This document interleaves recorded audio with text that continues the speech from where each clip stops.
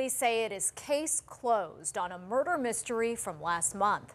It's a case involving stunning video revealed only on Fox 2 of a suspect hiding inside a crime scene. Fox Files investigator Chris Hayes explains how investigators have now captured 4 suspects who face charges in a reported drug deal gone wrong.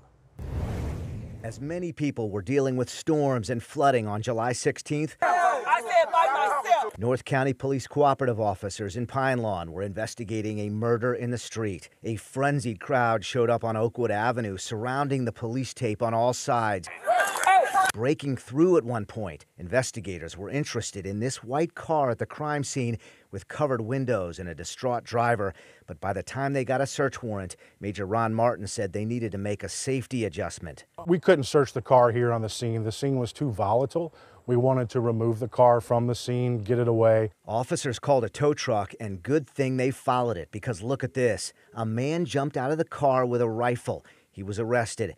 The St. Louis County Prosecutor's Office says that was 23-year-old Damon Linnell Patrick, who's charged with second-degree murder and attempted robbery in what police say was a drug deal turned shootout.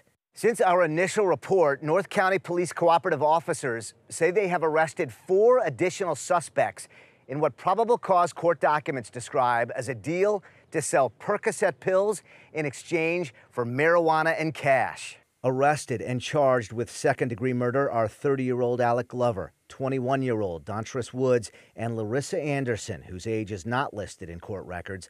Charges are second-degree murder since a sudden shootout may not indicate premeditation. A 5th defendant is 18-year-old Erlen Owens, according to police, who's charged with hindering prosecution.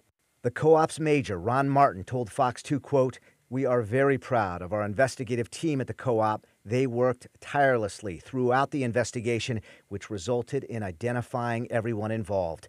Police are not yet naming the man who died." For the Fox Files, I'm Chris Hayes.